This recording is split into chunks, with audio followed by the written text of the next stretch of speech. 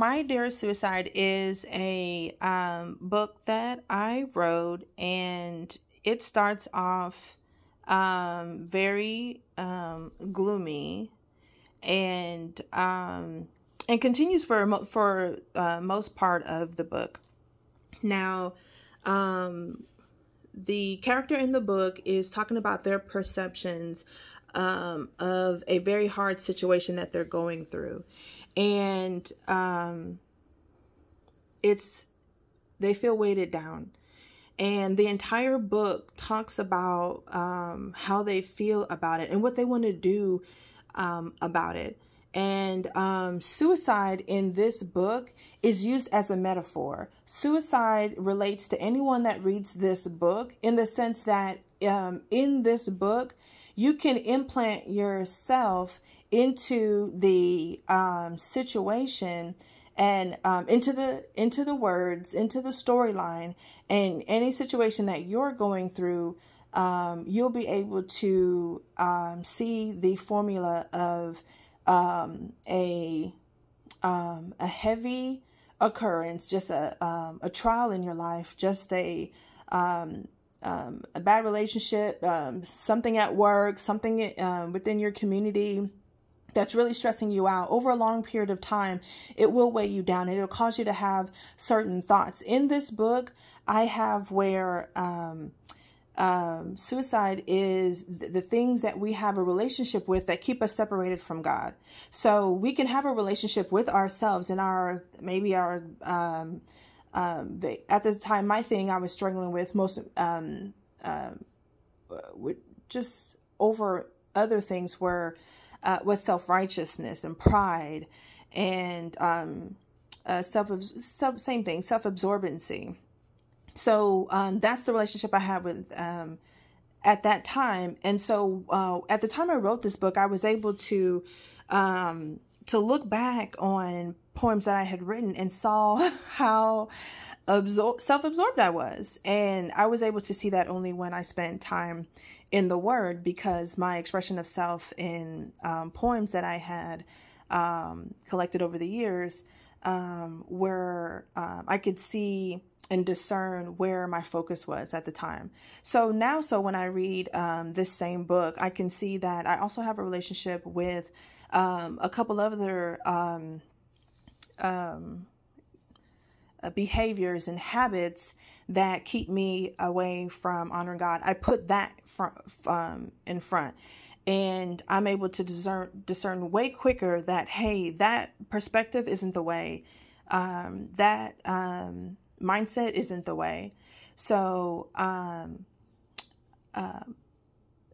you reading this book,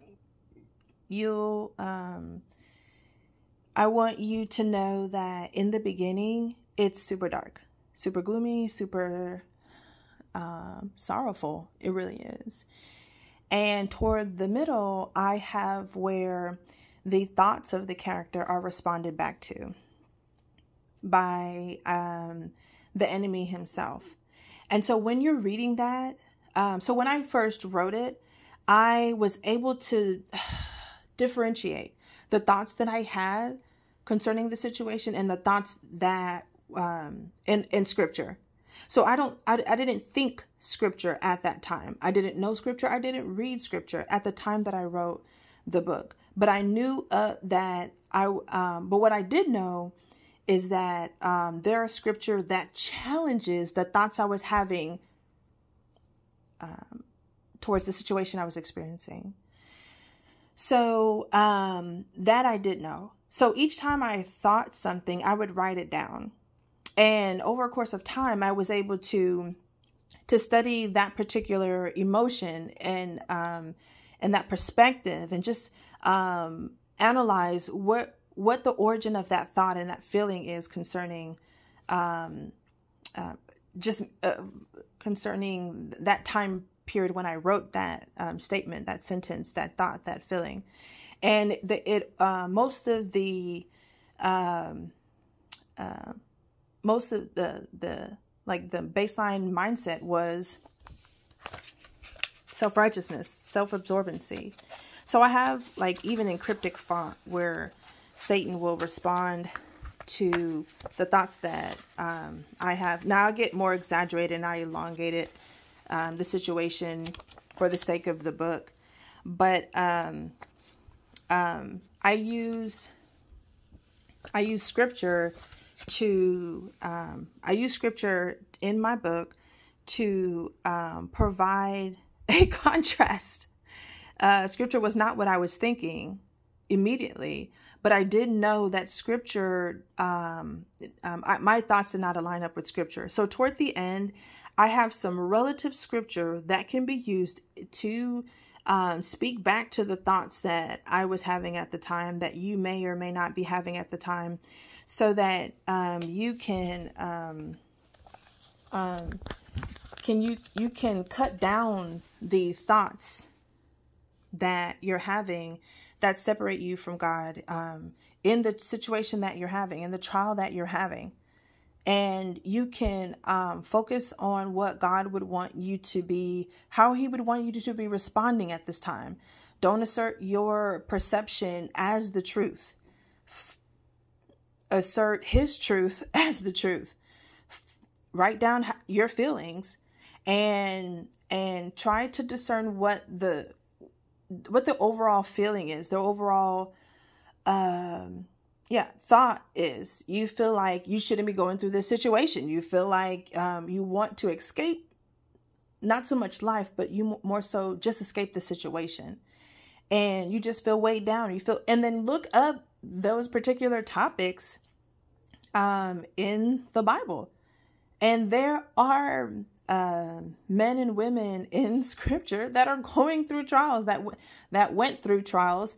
And because of that, we have the opportunity to see how they responded.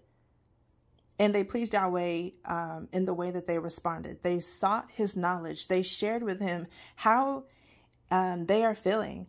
And those that did want to do otherwise, that Jonah had a whole different plan. He's like, I already know you're finna forgive the people in Nineveh, so now get somebody else. Or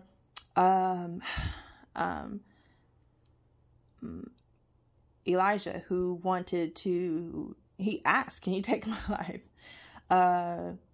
Job, who went through a long period of time where the situation was stressful, and he lamented and checked the words that he expressed, the things he actually said in scripture. And that's how we align our thoughts with his thoughts. And that's my goal in writing. So check out my book, My Dearest Suicide: A Mind's Road to Redemption. It's available on Amazon and barnesandnoble.com for an actual tangible book, as well as a ebook. Thank you. And not just reading it, I would love your feedback. What it meant to you, how it just in feelings and in thought. Share that. All right. Take care.